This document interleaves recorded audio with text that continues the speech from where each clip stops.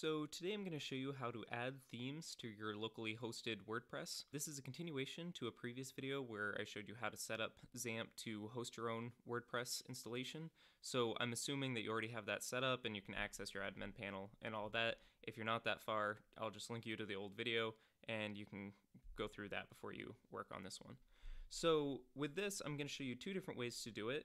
First, I'm going to show you how to add a theme through the WordPress admin interface, and then I'm going to show you how to do it through the XAMPP folder structure. So if you want to do it through the folders, like the copying and pasting in the correct folder directory, skip forward in the video. If you want to do it through the admin panel, then I'm just going to do that right now. For this tutorial, I'm just going to grab a random free theme. It's called Underscores. It's like a super basic theme.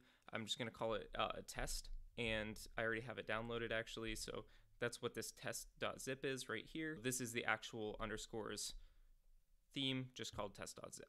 So to install it, I'm just going to go to my admin panel, and then I'm going to go to Appearance, Themes, and then Add New. So if you just wanted to install a basic theme that's already included in WordPress, then you can go through any of these and you just literally hit install. It's super simple. So but if you want to install an outside theme like I am, then you have to go to the upload theme option at the top here, and then you can just drag the theme to this browse button right here. So I'll just drag it right here, and then I'll hit install now, and then it should just take a few seconds to install. So it says theme installed successfully. Now I can return to the themes page, and then it should show up in the list. So right now you can see it's right here as called test, and I can activate it and the theme will work. So then if I instead want to do it through the folder structure, then it's slightly more complicated, but it's actually the way I prefer to do it. So if you go back to where we have this test.zip, so I'm gonna right click on it and go to extract all, because essentially when you are doing it through the admin interface, it can extract that .zip for you, but when you are going in through the folder structure, you have to give it the already unzipped file. So I'm going to go into test here, and you're going to see there's another folder called test. So make sure when you're dragging in your theme, it's the lowest level directory that has all the stuff inside it. So this is the one I want to copy, because when I double click in it, I can see everything inside it.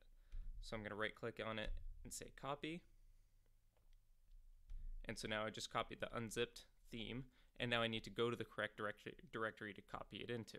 So to do that, I just have to go to where I've installed XAMPP. So I have XAMPP right here, and then htdocs, and then wherever your WordPress installation is inside htdocs. So mine is called WordPress Dev, and then WP Content, and then Themes, and then you would paste it in right here. So you see I already have a test because that's the one I just installed through the admin panel. So I'm actually going to delete that, and now you'll see when I delete that and go back and refresh, then test will disappear because I just removed that theme.